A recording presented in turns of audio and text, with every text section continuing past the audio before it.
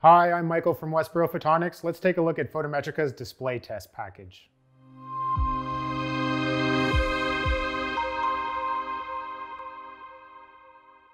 For this demo measurement, we're going to use a WP6E imaging colorimeter.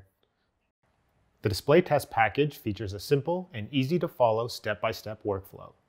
Step 1 is where we configure the active regions.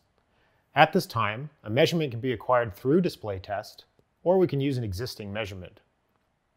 Displays can be rectilinear shaped like the one seen here, or irregularly shaped, for example, like an OLED with a notch. We can even have multiple displays within the field of view at the same time.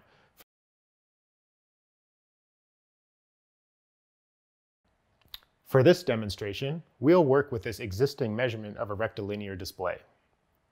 Display test automatically detects your display's active region based on a luminance threshold. We can define a specific luminance value, or we can set it as a percentage of the maximum value. Let's leave it as a percentage. If desired, a margin can also be applied within the detected range.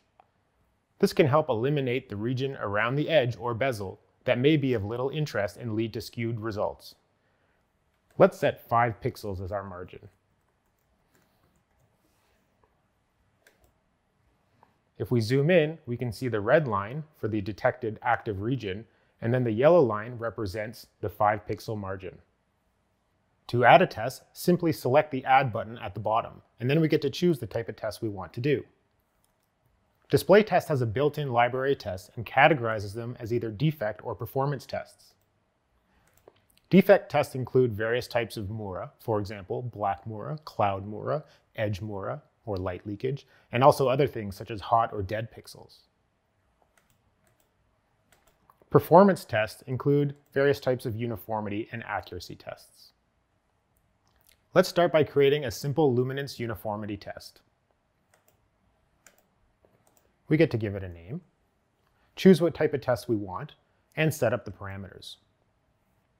This particular uniformity test works by breaking up the active area into a grid of AOIs, and the uniformity is then calculated from the data. We also get to choose what measurement we want to apply the test to.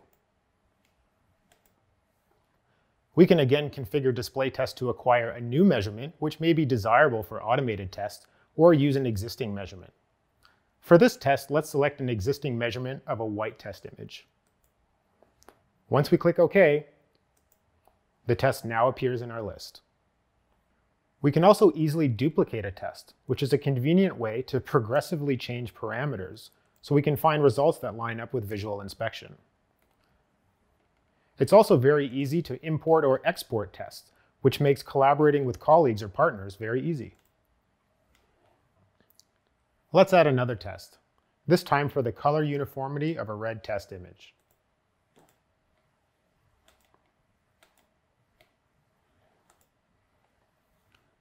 This test works by finding what AOIs have the greatest separation in color space or the Euclidean distance between them. Let's keep our grid size the same as before. Click OK. Select the test and run it. Notice how instead of a hot or cold spot, the highlighting for these two AOIs is the same color. Another popular type of test is 9-spot luminance uniformity. Let's go ahead and create another uniformity test. This time in the parameters, we're going to keep the grid at 10 by 10. This spacing lines up with common 9-spot parameters, that is 10% around the edges and 50% for the middle and center. We also want to select this checkbox, Center AOI at Grid Intersection Points, and you'll see why in a second. We can set our pattern.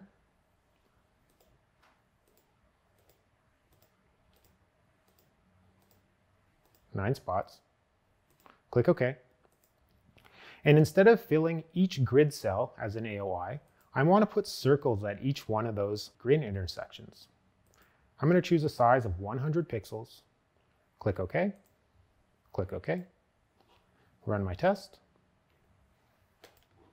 And there we go. Now let's make a test that's a little more complex. We're going to look for defects that are very small, or even perhaps dead pixels. We're going to choose the test type and what image we want to look at. Instead of highlighting my defects to be orange, which would be very difficult to see here, I'm going to change that to black. In the parameters, I can choose between a global threshold or a local threshold. And what that means is looking at the entire display as one area or breaking it up into these small local grid elements, which will help me find these small defects a lot easier. I'm going to set some appropriate parameters. I want to limit it to very small defects only.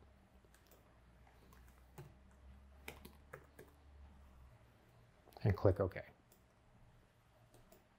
Let's try running this test and see what we get.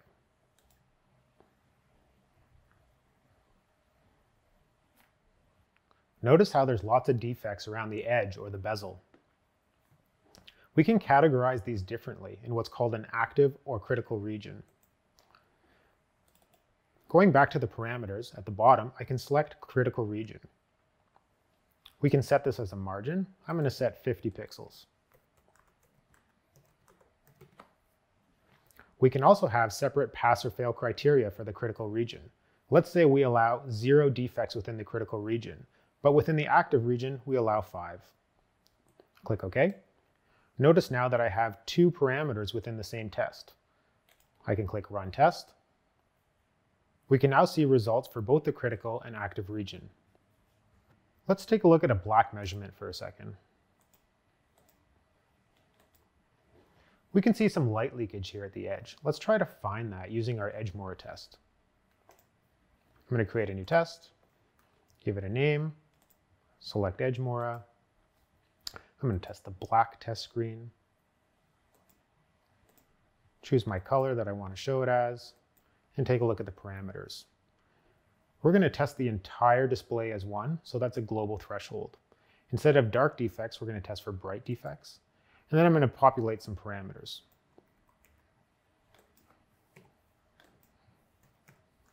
Click OK, and run my test.